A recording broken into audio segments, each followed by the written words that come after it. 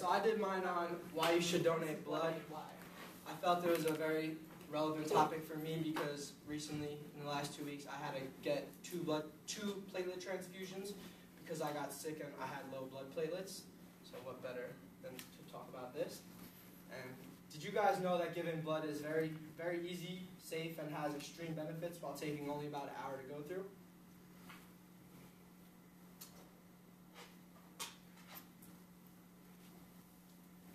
I'm going to talk about basically 5 topics: the need for donors, who can donate and how to go about it, reasons why people need to donate, reason why people need transfusions, and the benefits of receiving transfusions, and lastly, local blood donation facilities near us here at ASU. So the need is very real. Basically, every 2 seconds somebody needs a blood transfusion. 41,000 donations are done daily. Normal red blood cell transfusion gives about 3 pints of blood, and a single car accident victim could use up to 100 pints at one time, which is a lot. Type O blood is the most requested blood type by doctors. Sickle cell disease affects 70,000 people in the United States, cancer about 1.6 million, and all those people need transfusions more than once, basically, so there's a large number of needed people. And there's about 15.7 million donations a year, but only 9.2 million people are doing it, so more people should be doing it. And only 38% of the U.S. population is normally eligible, and of that 38%, only 10% donate. So a lot more people can be doing what we're doing right now. And I got this information from the Learn About Blood and Facts statistics from the redcrossblood.org. Who can donate? Any person with general good health that is 17 years old and weighs at least 110 pounds is eligible to donate. And there's 4 types of donations. You could donate whole blood, which is the normal donation people give, which you could do every 56 days. You can give a double red cell count, which you can only do once every 112 days. And then the plasma donations can be done more at every 28 days, but no more than 13 times a year. And the platelets can be done every week, but only 24 times a year.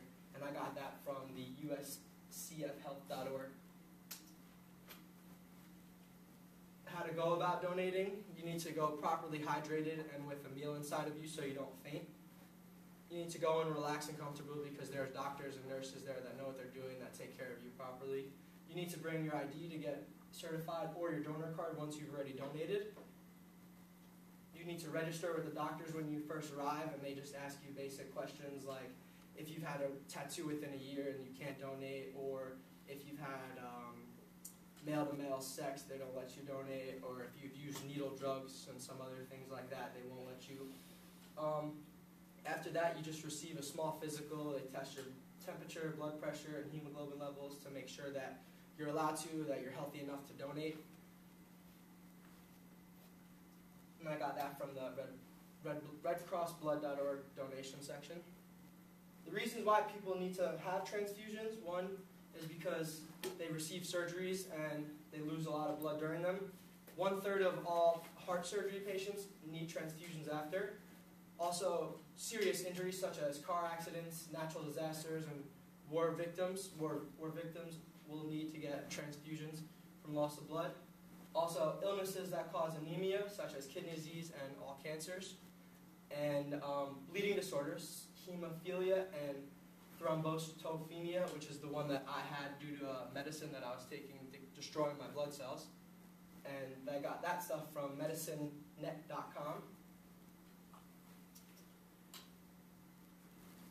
There's many benefits of people receiving blood transfusions, such as it increases low hemoglobin levels, and when you have low hemoglobin levels, it can damage your vital organs, which can kill you.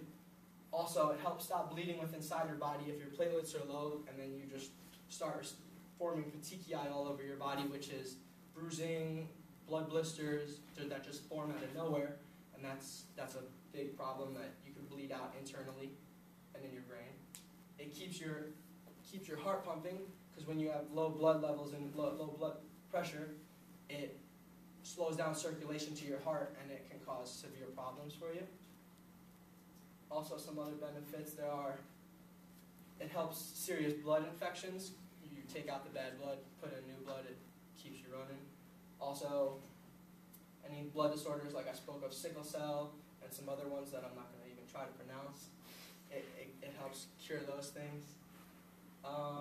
When you have red blood cell and platelet transfusions for bone marrow problems, it takes care of your bone marrow basically. And I got this information from the bloodcenter.stanford.edu blogs. So some of the locations by us, this is just a few, but a lot of them: Shepherd of the Hills United Church of Christ, the Chandler Gilbert Family YMCA facility, here at Arizona State Nursing School, which I think is on the other campus, the ADSA University of Phoenix, and the Hilton Phoenix Chandler Center. I got this from the redcrossblood.org Give Drive section. Basically, in conclusion, everybody knows that they're allowed to donate blood, but not many people know reasons why people need them and the severe need for blood donations. And like I showed you, the need for the donors, find out if you're eligible, that you should.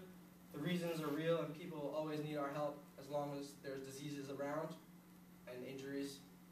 Also, now you guys know where the close places around us are, so there's no excuses of not knowing how to give the blood and where to go.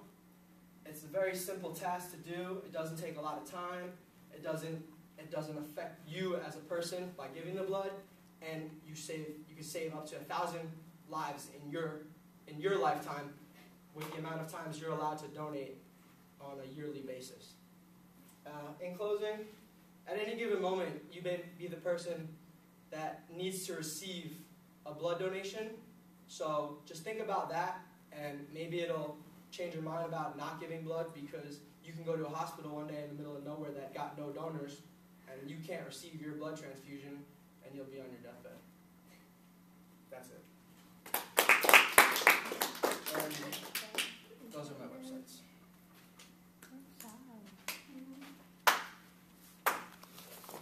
Comments for Mike?